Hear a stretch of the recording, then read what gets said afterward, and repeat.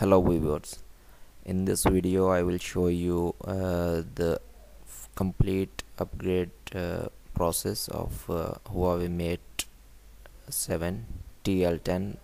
I have a Middle East version of this phone. Okay, first of all I will show you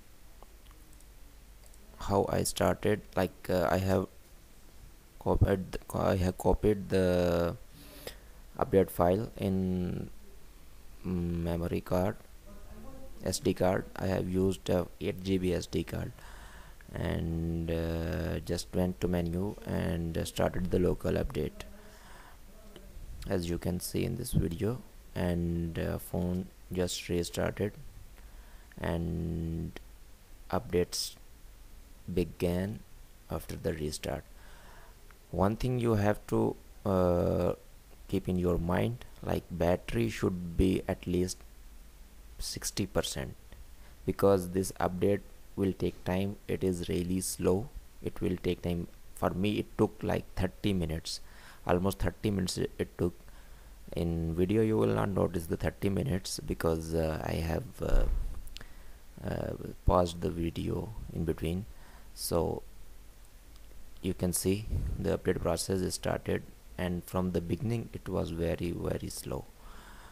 So make sure you have enough battery and enough time.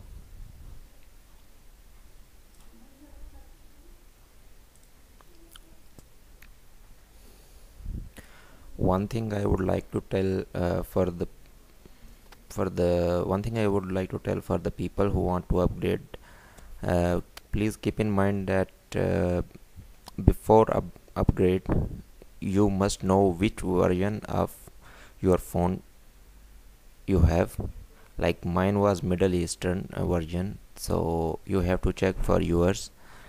So, and if previously you have changed anything, like you have rooted your phone or you installed custom recovery, then you have to revert back.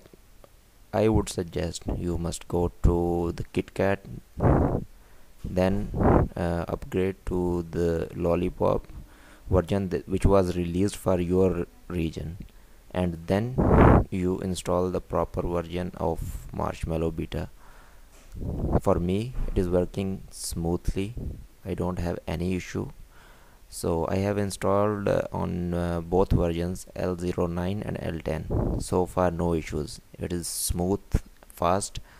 The only thing I noticed is the battery usage increased when screen is on. Standby time is same like Lollipop.